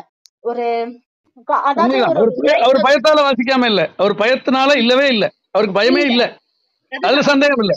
அவருக்கு வந்து அவருக்குள்ள பிரச்சனை என்னன்னா, இவங்க எல்லாரும் நம்மளை குத்துறாங்க, சீக்கிரம் படி நீங்க அப்பா வித்துவான் தாத்தா வித்துவான் அப்படின்னு நினைக்கிறாங்க. அது இல்ல, அதை தாண்டி இவருடைய தனித்தன்மை இவருக்கு ஊடுருவதற்கு டைம் ஆயிருக்கு. அதான் பிரச்சனை. இவர் வந்து நீங்க சொன்ன மாதிரி பயப்படல. ஒரு லைன் வச்சிருப்பாங்க, அதாவது காதுக்கும் மனதுக்கும் உள்ள இடைவெளியும் அந்த கண்ணுக்கும் மனதுக்கும் உள்ள இடைவெளியும் உனக்கு டிஃபரன்ஸ். அதாவது அவனுக்கு அதை ஒரு பார்க்கும் போது அது மனசுக்கு கொண்டு போக தெரியுது, அது உனக்கு அவனுக்கு உள்வாங்கிக்க முடியுது. ஆனா அந்த செவி வழியா போறது வந்துட்டு அந்த மனசுக்கு அவ்வளவு ஃபாஸ்டா வந்து அவனால கெட் பண்ணிக்க முடியல அப்படிங்கறதையும் ஒரு லைன் கொடுத்துருப்பாரு. நான் அதை வச்சுதான் புரிஞ்சுக்கிட்டேன் இந்த கதைய. அதனாலதான் வந்து உனக்கு எல்லாருமே ஃபோர்ஸ் பண்ணி ஒரு எல்லாருமே ஃபோர்ஸ், ஒரு சொசைட்டி வந்து அவனுக்கு ஃபோர்ஸ் பண்ற மாதிரிதான் இருந்தது. அவனுக்கு உள்ளேயே ரத்தத்துல இருந்திருக்கலாம், ஒருவேளை அவனுக்கு அந்த இது இருந்திருக்கலாம், சரியா அந்த அப்பயே அந்த ஃபர்ஸ்ட் டீச்சர் வந்துட்டு அதை கெஸ் பண்ணி அவனுக்கு இல்ல அந்த ஞானம் இல்ல அப்படின்றது ஏன் சொல்றாரு அப்படிங்கறதும் எனக்கு சந்தேகமா இருந்தது. ஒரு பொலைட்டான டீச்சர் கிட்டயே ஒரு இது வரல அப்படிங்கும் போது சிலது வந்துட்டு சில குழந்தைங்களை வந்துட்டு ரொம்ப அடிச்சு வன்புறுத்தினா கட்டாயத்தின் பேர்ல படிக்கிறது உண்டுதான், இல்லைன்னு சொல்லல. பட் ஆனா அது லாங் டேர்ம் வருமா? அப்படிங்கிறது. அதாவது இப்ப கோமதி சார் சொன்ன மாதிரி அவன் அன்னைக்கு வந்துட்டு விக்கல, சோ அதை வித்திருக்க கூடாது, அது அதோட வேல்யூ தெரியுது, அந்த நாதஸ்வரத்தோட மதிப்பு தெரியுது, அவனோட குடும்ப பாரம்பரியம் புரியுது, தனக்கு வரணும் தெரியுது, அன்னைக்கு விடாம வாசிக்கிறான், எல்லாரும் வந்து பாக்குறாங்க, கொஞ்சம் கூட தாளம் தப்பாம வாசிக்கிறான், சுதியை விலகாம வாசிக்கிறான், எல்லாம் ஓகே. இதுவே இந்த கதையை நீங்க கண்டினியூ பண்ணி இருந்தீங்கன்னா, இந்த கதையில அவன் வந்துட்டு நீங்க கோமதி சார் சொன்ன மாதிரி ஒரு ப்ரொஃபஷனல் வித்துவானும் வந்திருப்பானா அப்படிங்கிறது ஒரு பெரிய கேள்விக்குறி. அவனோட அந்த மனசுக்கும் காதுக்கும் இருந்த அந்த இடைவெளி தான் அந்த கடைசியில அது கம்மி ஆயிருக்கு. ஒருவேளை ஆயிருக்கலாம், ஆகாமலும் இருக்க முடியாது, இல்ல அப்படிங்கறதுனால அடிச்சு சொல்ல முடியாது. பட் ஆனா அவன் இது வரைக்கும் ஆகாம இருந்ததுக்கு காரணம் அவனோட பயம் காரணமா கிடையாது. பேசிக்கலாமே அவனுக்கு வரல. கொஞ்சம் அந்த சொசைட்டியும் அந்த மனசு, அந்த மத்தவங்க, அம்மாவோட கஷ்டம் எல்லாமே சேர்ந்து ஒரு மாதிரி கொண்டு வந்த மாதிரிதான் தோணுச்சு. பட் அவனோட அந்த ஒப்பீடு, அந்த நாதஸ்வரத்து மேல இருக்கிற ஆர்வம் அதெல்லாமே இருக்கும். இப்ப பாத்தீங்கன்னா டாக்டரோட பிள்ளைங்களுக்கு டாக்டர் ஆகணும்ன்ற எண்ணம் தான் இருக்கும், ஆனா சயின்ஸ் வராது, அதுக்கு என்ன பண்ண முடியும்? அந்த மாதிரிதான் இதை எடுத்துக்கணும். அப்படிதான் எனக்கு நான் எடுத்துக்கிட்டேன், அவ்வளவுதான். ஓகே, சாலமதி மேம் நீங்க பேசுறீங்களா? பேசுகிறேன் சார். வணக்கம், எல்லாருக்கும் வணக்கங்க. கொஞ்சம் சத்தமா பேசுங்க, சவுண்ட் கம்மியா கேக்குது. இப்போ கேக்குதுங்களா சார்? கேக்குது, சொல்லுங்க. ஓகே ஓகே, எல்லாருக்கும் வணக்கங்க. இந்த கதையை படித்து கொஞ்சம் நாள் ஆயிடுச்சு. ஸோ என் நினைவில் இருக்கிறத கொஞ்சம் ரீகால் பண்ணி நான் சொல்ல ட்ரை பண்ணுறேன். ஃபஸ்ட்டு இந்த கதையை படித்தோடனே எனக்கு இன்னொரு கதை ஒன்று ஞாபகம் வந்துச்சு. என் நினைவு சரியாக இருந்தால் ஜெயமோகனோட கதைன்னு நினைக்கிறேன். ஒருத்தர் வந்து சங்கீதம் பாட ஆசைப்படுவார். அவருக்கு எல்லாமே உள்ளுக்குள்ளார ஓடும், ஆனால் அந்த குரல் வழியை தாண்டி வார்த்தைகள் எதுவுமே வராது. அதோட ஒப்பிட தோணுச்சு. எனக்கு இவர் சுவாமிநாதனை பார்க்குற வரைக்கும் எப்படி இருக்குது அப்படின்னா, ஒரு குழந்தை அப்பாவோட பிம்பத்துல நிழல்ல அகப்பட்டுக்கிட்ட வெளியே வர தெரியாம தவிக்கிற ஒரு குழந்தை. ஓகேங்களா? ஸோ எனக்கு அப்படிதான் ஃபீல் ஆச்சு. அவரோட உயரம் எப்போது பார்த்தாலும் தம் மேல அளவிடப்பட்டுக்கிட்டே இருக்கு. அவருடைய நிழலை வச்சும் தன்னோட நிழலை கூட அளவிடுற மாதிரியான ஒரு சுச்சுவேஷன்ல இருக்கிற ஆள். ஸோ மருகி அவர் கற்றுக்க நினச்சாலுமே கற்றுக்க முடியல. பிரியா மேம் சொன்ன மாதிரி அந்த டீச்சிங்கில் எல்லாமே கொண்டு வர முடியும், ஆனால் எது திணிக்கிறது, எது சொல்லித்தரது எல்லாமே இருக்கு இல்லையா? அதை தாண்டி இது வந்து ஒரு இசை. இதை எப்படி சொல்கிறது, கற்றுக்கவோ திணிக்கவோ முடியவே முடியாது. உள்ளுக்குள்ள இருந்து பிரவாகமாக வெளியே வரணும். அப்படி ஒரு தருணம் வந்து அவருக்கு வந்து ஒரு மனப்பிறழ்வு மூலியமா ஏற்படுது அப்படின்னு நான் நினைக்கிறேன். ஏன்னா இடையில வர சில காட்சிகள் அப்படித்தான் எனக்கு தோணுது. ஒரு மாதிரி மன மயக்கத்திலேயே ஓடுற மாதிரி இருக்கு.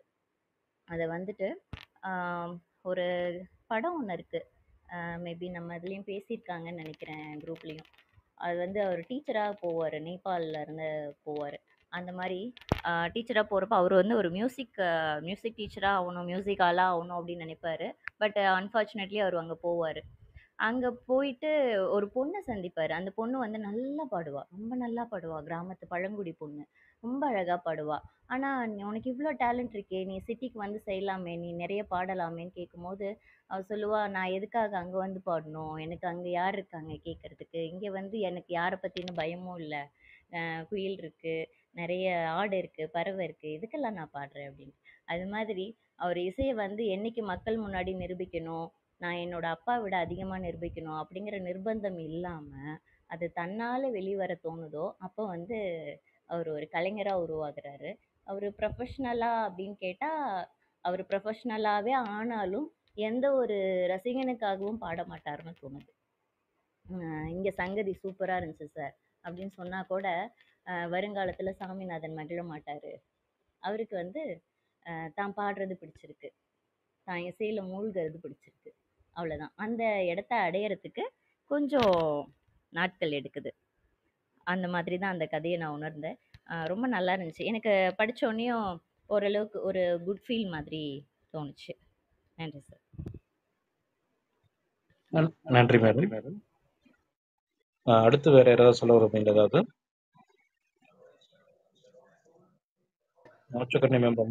குருகுல வாசத்தை பத்தி நீங்க சொன்னீங்க கதிர், குருகுல வாசத்தை பத்தி சொன்னீங்க, கதை நடந்த காலம் எதுவா இருக்கும் அப்படின்னு.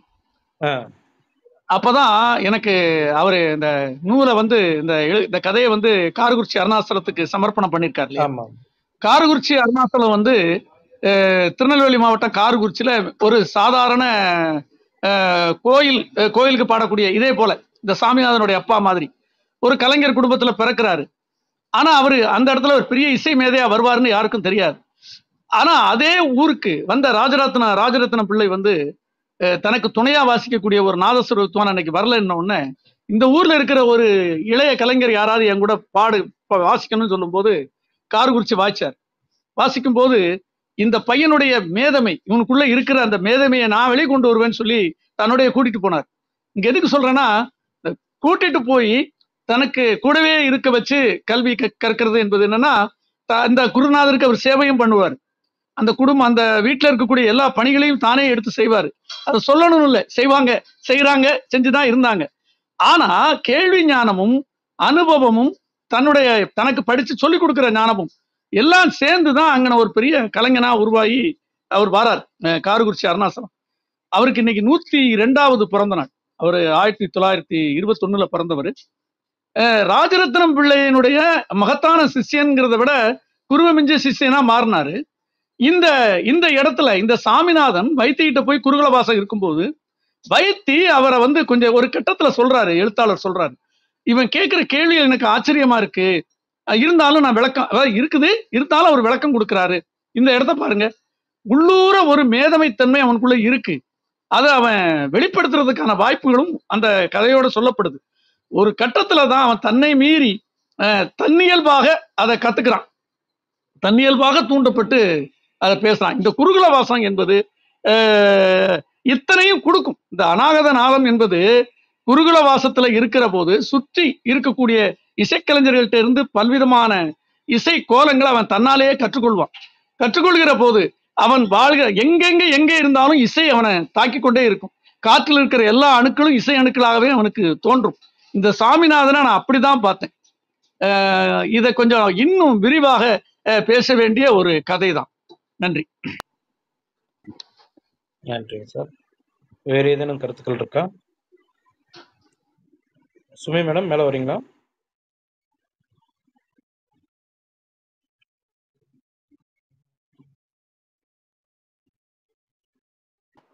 கோமதி, இந்த கதையோடவே நம்ம இன்னொரு கதை படிச்சோம், உனக்கு ஞாபகம் இருக்கா? இதே நாதஸ்வர கலைஞர். நான் 2 நாதஸ்வர கதையை இதே நேரத்துல படிச்சேன். இன்னொன்னு இந்துமதி அனுப்பின ஒரு கதை, அதான் மிக சிறப்பானது. அது இன்னொரு வகையில சிறப்பானது, ஞாபகம் இருக்கு. அது இன்னொரு நாள் பேசலாம் சார். சுமி மேடம் நீங்க பேசுறீங்களா? சார், எனக்கு கட்டாகும்னு நினைக்கிறேன். பேசுறதே வந்து எனக்கு விட்டு தான் கேக்கு. நீங்க மியூட் போடாம பேசுங்க, கண்டினியூ பண்ணுங்க. கேக்குதுங்களா? கேக்குது, பேசுங்க. நான் ரொம்ப நாள் ஆச்சு சார் வாசிச்சது. நீங்க பேசுறதெல்லாம் கேட்கலான்னு தான் நான் வந்தேன். இன்னொரு தடவை வாசிச்சாதான் எனக்கு கரெக்டா தெரியும். நான் ரீப்ளே கேட்கிறேன், சரிங்களா? சரி, ஓகே. ஓகே, ஸோ அநேகமாக இப்போ வந்திருக்க எல்லாருமே முருகேசன் வாங்க.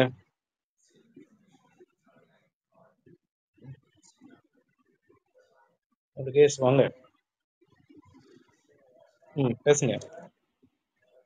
கதிர் ப்ரோ, நான் கதையெல்லாம் கேட்கல, கொஞ்சம் சத்தமா பேசுங்க. நான் லேட்டா தான் வந்தேன். ஓகேங்களா? லேட்டா தான் வந்தேன், நான் கதையெல்லாம் கேட்கல. ஓ, என்ன படிக்கலையா? ஓகே, எங்கள்ட்ட பேசி போலாம் அப்படின்னு. நீங்க கொஞ்சம் சத்தமா பேசுங்க. கேட்கல, நான் இடையில லேட்டா தான் வந்தேன். ஓகேவா? நான் தசரதன் ஃப்ரெண்ட். Okay okay. உங்களோட கதையை படிச்சிருக்கேன், அவ்வளவுதான். ஓகே ஓகே, நான் உங்க கதையோட லிங்க், நீங்க என்ன கதை பேசுனீங்க அப்படின்னா எனக்கு தெரியாது. சோ வந்து பார்த்தா கீழே என்ன பேசிட்டு இருக்கீங்கன்னு லிசன் பண்ணிட்டு. Okay okay. அநாகத நாதம் அப்படிங்கிற ஒரு கதை தமிழன் இதழ்ல வெளிவந்திருக்கு. நாங்க அந்த கதையை பத்தி தான் பேசிட்டு இருந்தோம் இன்னைக்கு. நான் உங்களுக்கு நான் மெசேஜ்லயே நான் உங்களுக்கு அந்த கதையோட லிங்க் அனுப்புறேன். நேரம் கிடைக்கும் போது வாசிச்சு பாருங்க. அதுக்கப்புறம் நாங்க பேசுனது உங்களுக்கு கொஞ்சம் தெளிவா புரியும் நம்புறேன். Okay bro. ஓகே. அடுத்து வேற ஏதேனும் கருத்து இருக்குங்களா? யாராவது சொல்ல விரும்புறீங்களா? ஓகே, இது ஒரு பக்கம் இருக்கட்டும். நம்ம இந்த கதையை இதோட நிப்பாட்டிக்குவோம். இன்னும் நம்ம நிகழ்ச்சியை முடிக்கிறதுக்கு இன்னும் ஒரு 10 நிமிஷம் இருக்கு. எப்படி இதே மாதிரி சிறுகதையாடல் கொண்டு போலாமா? ஏதாவது கொஞ்சம் சேர்த்தணும் இருந்தா கொஞ்சம் சொல்லுங்க, டப்புன்னு பண்ணிடுவோம். கொண்டு போலாம் கதிர், நல்லா இருக்குது. ரொம்ப கதைகள் இன்னும் கொஞ்சம் பெருசாக கூட அமையும். அது கதையை பார்த்து நம்ம தேர்வு செய்யலாம். நான் எதிர்பார்க்கறது என்னன்னா சார், அந்த கதையை வந்து நம்ம தேர்வு செஞ்சு அறிவிக்கிறதா மட்டும் இல்லாம, யாரோ ஒவ்வொருத்தரும் நான் ஒரு கதையை படிச்சேன், நல்லா இருக்கு, நம்ம இதை பேசுவோம் அப்படின்னு சொல்லி ஒவ்வொருத்தரும் அதை எடுத்துட்டு வந்தாங்கன்னா, ஏன்னா 1 மணி நேரம் தான் நம்ம இது பண்ண போறது. 6 to 7 தான் என்னைக்கா இருந்தாலுமே. அது வார நாளா இருந்தாலும் சரி, வார இறுதியா இருந்தாலும் சரி. டப்புன்னு உட்காந்து பேசணும்னா ஒவ்வொரு கதையும் நிறைய பேர்கிட்ட கொண்டு போய் சேர்த்தலாம். அந்த பார்வைகள் நமக்கும் கொஞ்சம் விசாலமாகும். அவ்வளவே தான் எதிர்பார்க்கறது. மற்றவங்க கொண்டு வர வரைக்கும் நம்மளே கதைகளை தேடி கொண்டு வருவோம். எல்லாரும் கொண்டு வர ஆரம்பிக்கிற அன்னைக்கு தான் வந்து இந்த நிகழ்வோட நோக்கமே நிறைவேறினதா கொஞ்சம் நம்ம ஒரு சந்தோஷம் கிடைக்கும். இல்ல கதிர், என்ன யாரு கொண்டு வந்தாலும் நீங்களோ நம்ம வேற யாராவது அதை ஒரு தடவை படிச்சுட்டு அதை அப்ரூவ் பண்ண பிறகுதான் பேசணும் கதிர்.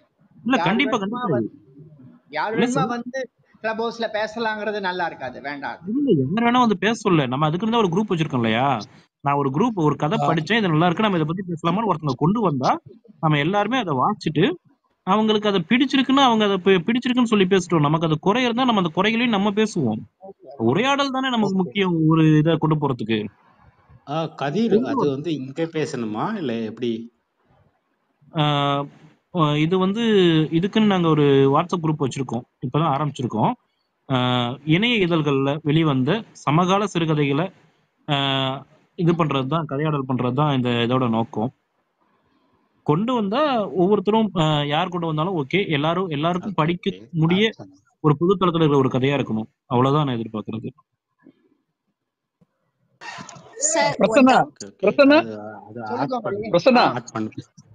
இந்த சன்னதம் தொகுப்புல உள்ள அந்த செக் பேட்டுங்கிற கதையை வாசிச்சு நம்ம பேசலாம். இல்ல, இது ஹார்டு காப்பி கூடாது, ஆன்லைன்ல இருக்கணும். அது வேறயா? அப்படியே கதிர், எல்லாருக்கும் லிங்க் கொடுத்து வாசிக்க முடியும். ஓகே ஓகே, சரி சரி சரி. ஆன்லைன்ல நம்ம குரூப்ல கதையை போடலாம், படிச்ச கதையை. அதை படிச்சுட்டு ரெஸ்பான்ஸ் எப்படி வருதுன்னு பார்த்துட்டு அதை நாம பேசலாம், டிசைட் பண்ணி. சரி சரி சரி. இல்ல ஒருவேளை ஹார்ட் காப்பியில தான் இருந்தாலே போதும் அப்படின்னா குறைஞ்சது ஒரு 4 பேராவது அதை பத்தி வாசிச்சுட்டு வந்து பேசணும். மத்தவங்க எல்லாம் ஆடியன்ஸா கூட இருக்க தயார். ஏன் நான் அதை சொல்றேன்னா, அதாவது இப்போ அந்த கதையை வாசிப்பதன் மூலமாக ஒரு சிறுகதையாடலுடைய எல்லா கோணங்களும் அதுல இருக்கு. 10 பேர் அதை படிச்சீங்கன்னா 10 கோணம் தெரியும். அப்படிப்பட்ட ஒரு கதை நான் 2 தடவை வாசிச்சிருக்கேன். அந்த கதையை மட்டும் போட்டோ காப்பி எடுத்து குரூப்ல போடலாமா? அலோவ் பண்ணுவாங்க? அது நான் சன்னதம் சூடு பதிப்பு ஆசிரியர்கிட்ட கேட்டுட்டு சொல்றேன். அதை என்ன செய்ய முடியும்? பேஜஸை மட்டும் நம்ம குரூப்ல போடலாம், படிச்சுட்டு டிஸ்கஸ் பண்ணலாம், ஒண்ணும் பிரச்சனை. ஆசிரியர் பிரச்சனை இல்லைன்னா நம்ம அந்த போட்டோவா கூட பகிர்ந்து படிக்கலாம். அவங்களுக்கு அனுமதி இல்லாம நம்ம அதை பண்ணக்கூடாது, அவ்வளவுதான். அது நம்ம குழும விதிக்கு விரோதமா போயிடும். ஓகே ஓகே, சரி, அது சரிதான். அவங்க அனுமதிச்சா நம்ம தாராளமா ஸ்கிரீன்ஷாட் பண்ணலாம். அவங்க அனுமதிச்சா அவங்களே ஒரு பிடிஎஃப் கூட கொடுத்துடலாம் நீட்டா. அது கரெக்ட். அது அந்த பதிப்பாளரே கொடுக்கலாம், அத ஒரு பிடிஎஃப் கொடுக்கலாம். அதை கேட்டுட்டு சொல்றேன். கேட்டு சொல்லு. ஆனா அது வாசிப்பதற்கு அதாவது மிக அருமையான ஒரு கதையா இருக்கும். பண்ணுவோம் சார், நீங்க கேளுங்க, கேட்டு பண்ணிடுவோம். மற்றவங்களுக்கு ஏதாவது கருத்து இருக்கா? சார், நாங்க மாம்ஸ் பிரசோன்னு சொல்லிட்டு ஒரு பிளாட்ஃபார்ம் இருந்துச்சு எங்களுக்கு எழுதுறதுக்கு, தமிழ் தான். அதுல நிறைய சிறுகதைகள்லாம் நாங்க எழுதியிருக்கோம். அது இப்போதைக்கு அந்த பிளாட்ஃபார்ம் வந்து ஆக்டிவ் இல்லை, பட் நாங்க எழுதின பிளாக்ஸ் வந்து அதுல இருக்குது. அதுல நிறைய, அதாவது தொடர்கதைகள் மாதிரி, குறுநாவல் அந்த மாதிரிலாம் இருக்கு. அதெல்லாம் இங்க இணையதளத்துல தான் அதிகம் இருக்கு. அதை ஷேர் பண்ணலாங்களா? இல்ல, இது வந்து சிறுகதைகள் மட்டும்தான். நம்ம குறுநாவல் அது மாதிரி எல்லாம் வேண்டாம். அதுவும் இல்லாம இந்த தளங்கள் அதெல்லாம் வந்து பாத்தீங்கன்னா புது எழுத்தாளர்கள் புது முயற்சிகளுக்கான இதா இருக்கும். நம்ம அதை எல்லாருமே படிச்சு நம்ம அதை ஃபில்டர் பண்ண ஆரம்பிச்சோம்னா, நானே பொழுது போல நிறைய கதை எழுதி வச்சிருக்கேன். கிட்டத்தட்ட ஒரு 50-60 கதை இருக்கு. என்னோட அப்படி பேச ஆரம்பிச்சோம்னா எல்லாமே நல்ல கதைன்னு சொல்லிட முடியாது இல்லையா? இதழ்கள்ல வந்ததுல நீங்க எல்லாரும் வாசிச்சிருப்பீங்க. அதில் நல்ல கதையை எடுத்துட்டு வாங்க. அதையும் நல்ல இந்த கதையை நம்ம எல்லாரும் விவாதிப்போம். ஒரு 4 பேர் முடிவு பண்ணதுக்கு அப்புறம் நம்ம இங்க விவாதிக்க ஆரம்பிப்போம். இதழ்களா இருக்கிறது கொஞ்சம் நல்லது. ஏன்னா பிளாக்ங்கிறது எழுதி பழகிறதுக்கான தளமா தான் இருக்கே தவிர அங்க ஒரு 10% நல்ல படைப்புகள் இருக்கு. ஓகே. ஓகே. நேரமும் ஆயிடுச்சு. வேற ஏதேனும் கருத்து இருக்கா? சார் வணக்கம். நான் கருத்து சொல்லலாமா? சொல்லலாம், சொல்லுங்க. என்னோட பேரு ஷாலினி ஜெரால்ட். இன்னைக்கு தான் நான் ஃபர்ஸ்ட் டைம் வரேன். ஒரு கதையை எப்படியெல்லாம் ஒரு கதையை வந்து விமர்சனம் பண்ணலாம், அதாவது அந்த கதையை குறித்து. ஏன்னா எனக்கு இது வந்து முதல் அனுபவம். ஸோ நான் இந்த கதையை படிக்கும் பொழுது எனக்கு தோன்றியது 2 விஷயம். ஃபர்ஸ்ட் வந்து அவர் அந்த காரக்குறிச்சி அவருக்கு வந்து சமர்ப்பணம் பண்ணியிருக்கிறாரு. ஸோ அது நிமித்தம் அவரை குளோரிஃபை பண்ணணும் அப்படின்றதுக்காக இந்த கதை எழுதுன மாதிரி எனக்கு தோணுச்சு. நான் பொதுவான கருத்து சொல்லல, என் கருத்து சொல்றேன்.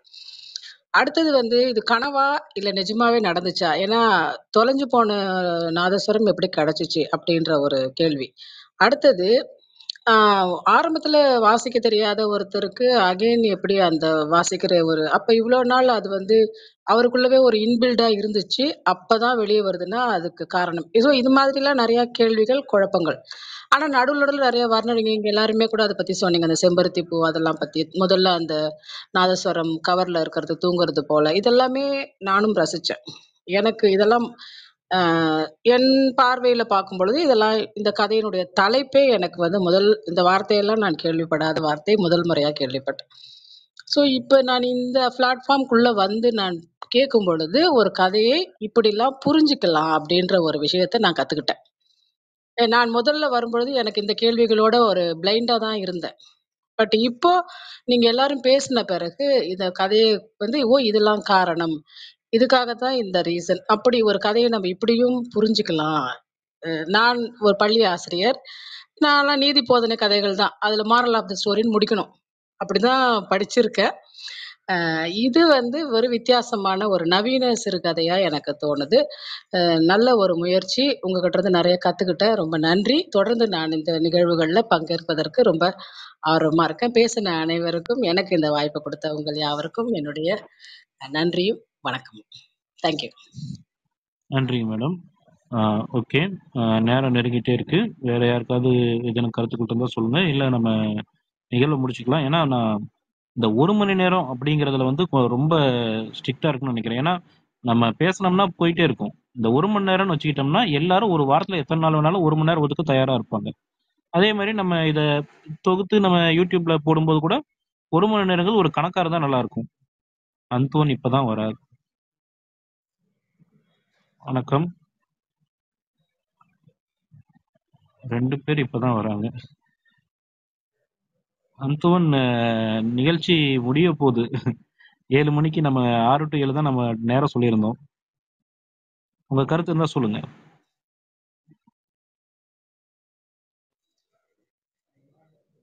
அந்தோன் ஸ்ரீனிவாஸ்.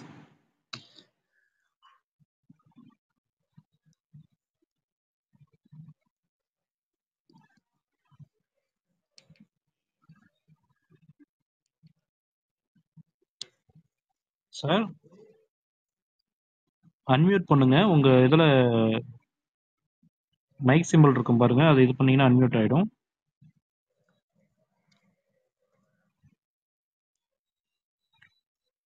இன்னொரு நபர் வந்தாங்க, காணோம். கிளப் ஹவுஸ்ங்கிறது நிறைய பேருக்கு புதிதா இருக்கும். அது இன்னும் பழகல. கொஞ்சம் கொஞ்சமா பழகிடுவாங்கன்னு நம்புறேன். அந்தோன் சார், நீங்க அன்மியூட் பண்ணிட்டு பேசலாம்.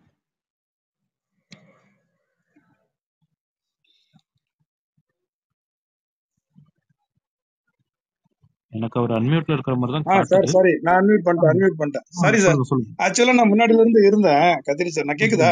நான் முன்னாடில இருந்து இருந்தேன். நான் பிரசன்னா சார் 2 வாட்டி பேசினாரு. ஆக்சுவலா நான் பிரியா மேடம் பேசினது நான் கேட்டிருந்தேன். அப்புறம் நம்ம கிருஷ்ணகுமார் சார் பேசினதும் கேட்டேன். அப்புறம் மேடம் இவங்க இன்னொரு மேடம் பேசினாங்க, ஓகே. அப்புறமேல்ட்டு வந்து நீங்க இடையில பேசினதெல்லாம் கேட்டுட்டு இருந்தேன். ஐ வாஸ் டிரைவிங் அந்த டைம்ல. எனக்கு வந்து இந்த ஆப்ல ஜாயின் பண்ண முடியல. But I hurt everything almost. First Vimala Devi madam பேசினது மட்டும் லேட், ஒரு 15 minutes late, 14 minutes late exactly. After that I joined. Sir நல்லா இருந்தது, அருமையான கதை, நல்ல ஒரு விறுவிறுப்பா போச்சுன்னு வச்சுக்கோங்களேன். வந்து ஒரு எப்படி சொல்றது, அதுனா வந்து கண்டினியூஸா ஒரு 15-20 minutesல படிச்சு முடிச்சிட்டேன்னா பாருங்க, அது ஒரு 13 pages. நல்ல ஒரு விறுவிறுப்பாகவும் ஒரு நல்ல ஒரு ஃபார்வர்டா அழகா கொண்டு போயிட்டே இருந்தாரு அவரு. நல்லா இருந்தது. ஓகே, நான் அதுக்கு மேல பேசல, ஏன்னா எல்லாமே பேசிட்டாங்க. நான் அடுத்த வாட்டி நெக்ஸ்ட் வீக் இதே மாதிரி வீக்லி ஒன்ஸ் நீங்க வச்சீங்கன்னா கூட நல்லா இருக்கும் சார். வேற இடையில இன் பிட்வீன் ஒரு லாஸ்ட் 15 மினிட்ஸ் இல்ல. நானு மத்தபடி நான் கண்டினியூஸா த்ரைஸ் கூட நான் நடத்தணும்னு தான் ஆசைப்படுறேன். நம்ம தொடர்ந்து ஆனா குறைஞ்சது வாரத்துக்கு ஒரு கதையாவது நம்ம பேசிடுவோம். வாரத்துக்கு ஒரு தடவை சார். சின்ன புக்கு தான், 13 பேஜ் தான், 13 பேஜஸ் தான். ஒன்னும் பெரிய இது இல்ல. 15 பேஜஸ் 25 பேஜஸ் இருக்கிற வரைக்கும் இருக்கிற மாதிரியான நல்ல புக் எல்லாம் நல்லா இருந்தது. ஆக்சுவலா வந்து பிரியதர்ஷினி மேடம் எல்லாம் வந்து well explained. Prasanna sir shirt almost ஒரு மியூசிக் இது எல்லாத்த பத்தியும் எக்ஸ்பிளைன் பண்ணியிருந்தாரு. அந்த புக்லயும் அந்த அளவுக்கு போயிருந்தது. ஆக்சுவலா நல்ல டீப்பா கொண்டு போயிட்டே இருந்தாரு. அவரோட சாமிநாதனோட முதல்ல வந்துட்டு அவர் எவ்வளவு ட்ரை பண்ணி அது எல்லாம் பண்ணிட்டாரு.